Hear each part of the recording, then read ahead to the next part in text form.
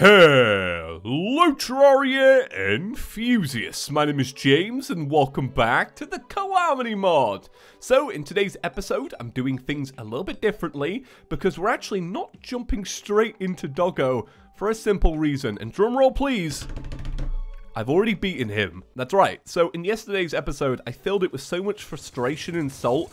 I don't think it was a very enjoyable episode to watch, I'm not gonna lie, and I even kind of knew that because when making it, I took an extra day because I knew that my my moaning and whining wouldn't really translate well to everyone watching. And I look back at it and I'm like, ugh, no, stop.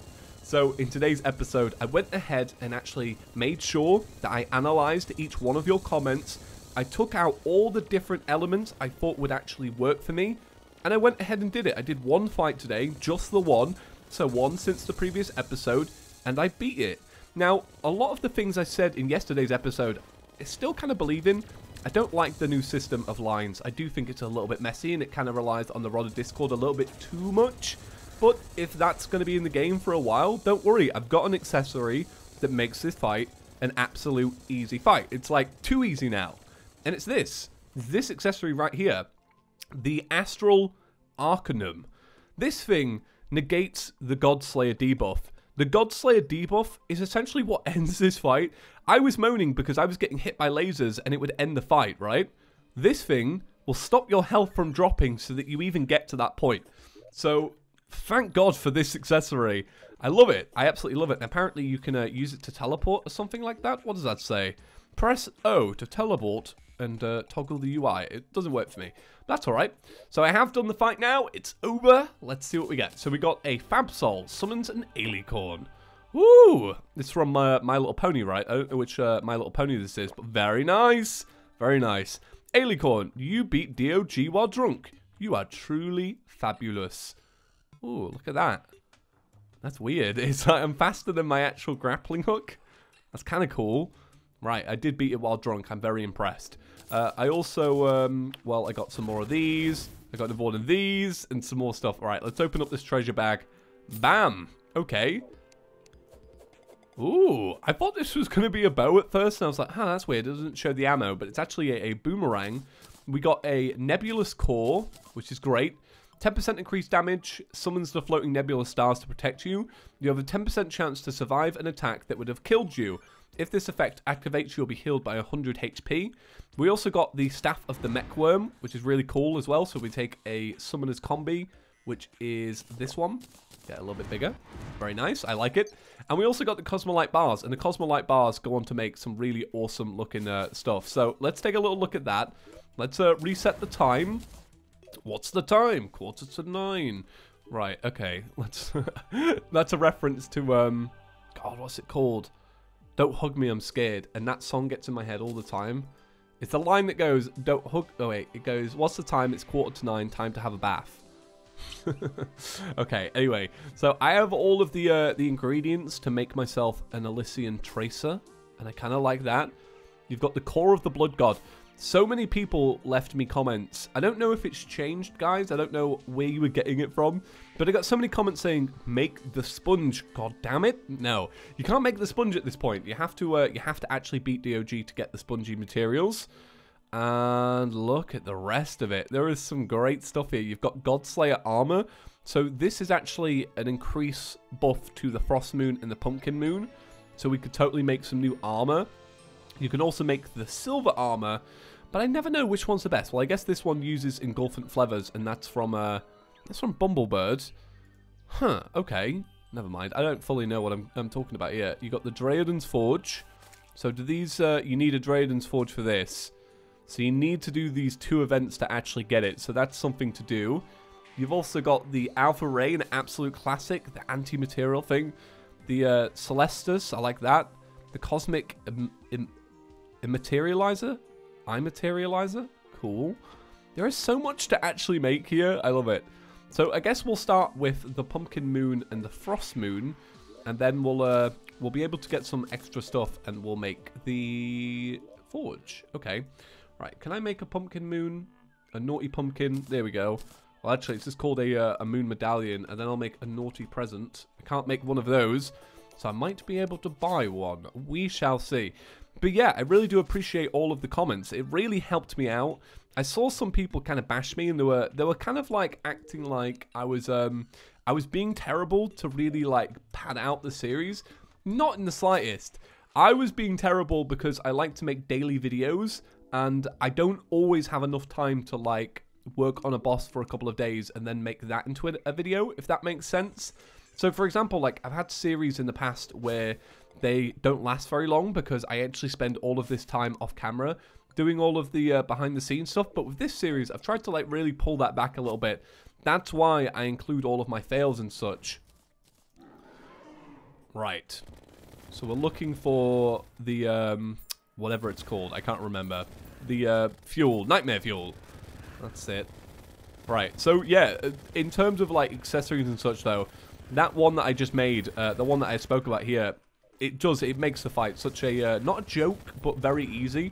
Because it is the God Infernal debuff that you get that really messes with your character, because you lose 250 health very slowly, but also kind of rapidly at the same time. So that's why I find that to be like really hard to deal with.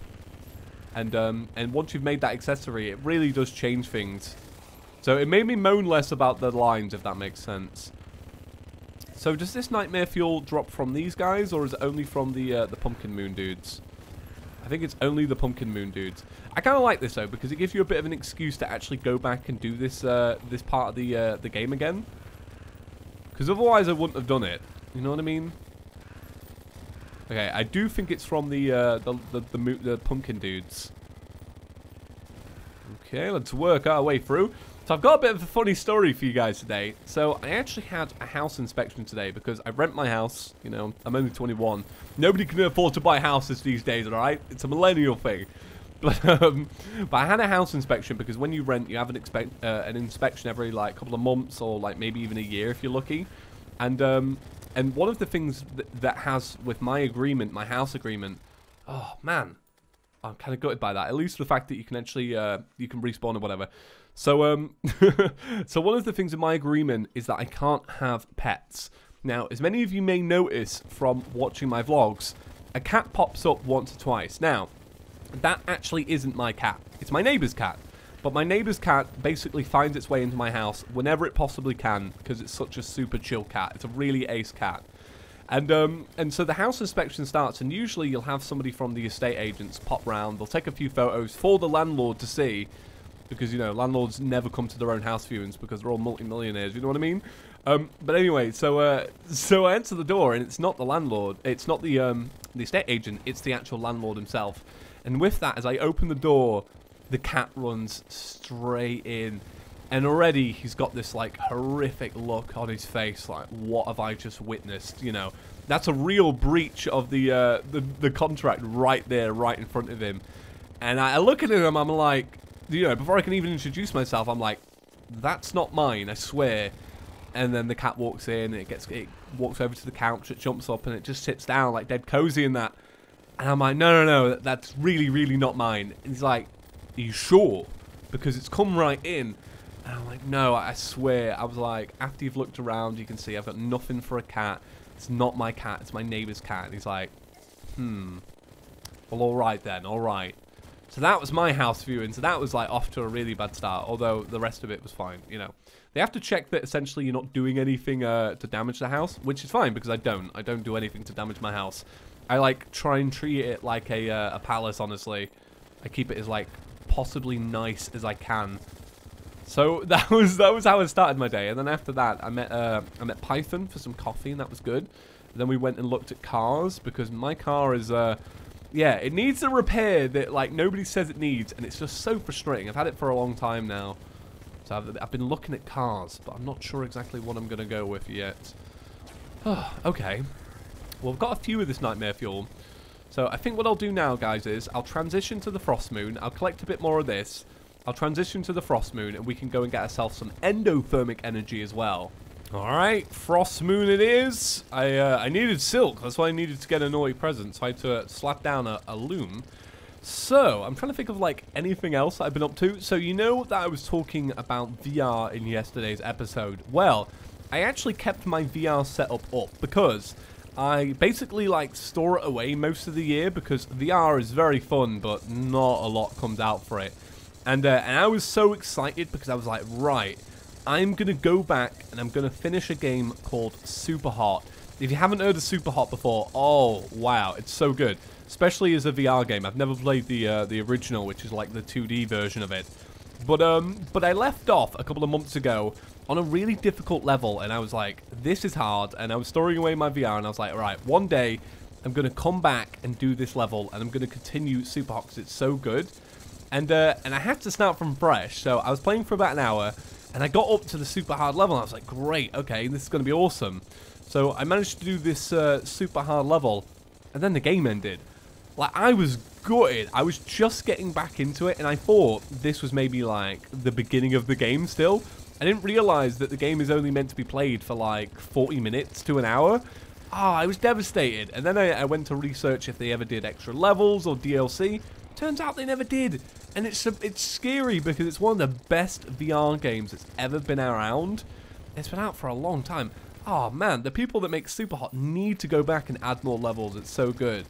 I tell you what, we really get spoiled with Terraria. Terraria have so many free updates, especially over the fact of, like, especially considering it's a 7-year-old game at this point. I'm so used to, like, reading up about a game and expecting, like, a massive update to come out. But it's surprising because not a lot of games actually do it, and I have to, like, proper remind myself about that. I was gutted. Right, there we go. Ice Queen. This is what we need. Ice Queenie. Okay, this is a good little setup. I tell you what, considering this this whole event has been buffed, this is not too challenging, and I really like that. Let me just get a bunch of these out for you. There you go, Ice Queen. I didn't use these during my fight. These are really good. Actually, I used them on Cygnus. When I do Cygnus during the D.O.G fight, I keep using those because they're really good. All right, I don't know how much endothermic I need. I imagine quite a bit. I got around 200 of the Halloween versions, and I'm hoping that's enough. Like, that's probably enough, right? So I'm just going to keep cracking on, seeing what I can get, and I guess we'll meet up in a minute, because we're going to be making some cool stuff. Some definitely... It's funny because you get to D.O.G, and then you beat D.O.G, and then you get access to all of the weapons that make D.O.G a lot easier.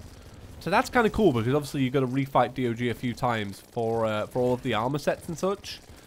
So I think in future episodes when we refight the D.O.G, it's going to be alright. Although, literally, I just swear by that accessory. If you've got that accessory, you're going to be alright. It's not that hard.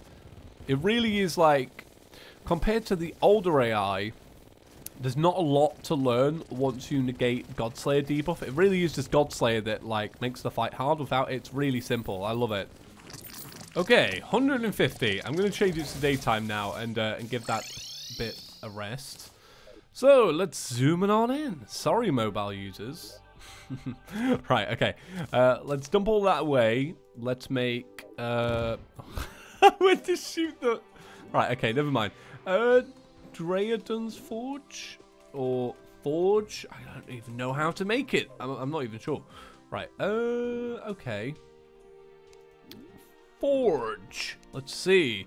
So you need... Ooh... all three of those and that. Okay, well I can get those. So they are 1, 2, and 3. And we'll dump those into there. And then we should be able to make a forge, hopefully. Yep, there we go. A Drayadun's Forge. So that should combine all three of those now. So if I dump these, and I've already got the wings in there. Do I need to put that in as well? I don't know. Oh, I actually do not know. Can I make tracers? Let's have a little look here. I don't know what this makes, and I'm kind of confused. Which one? Am I using this one? Where did I put that? Oh, I put it in my inventory. Ah, snap. Okay. Right, so that upgrades to this. So these two combine to make the Asgardian Aegis, and then they make the tracers. Okay. Cool. All right. 1, 2, 3. So, Asgardian Aegis. There we go. All right. Awesome. So that will give you extra, lots of stuff actually. Grants a supreme holy dash used to ram enemies, end buffs. Cool. Okay. Now let's make the trackers. There we go.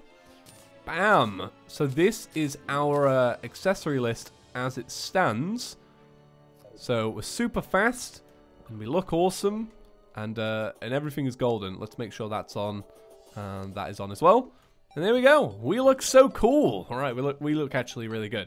So that's going to be today's episode, guys. Thank you all for watching, and especially thank you for sticking around with my moaning yesterday.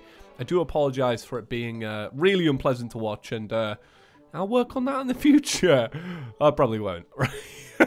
See you in the next one, guys. Peace.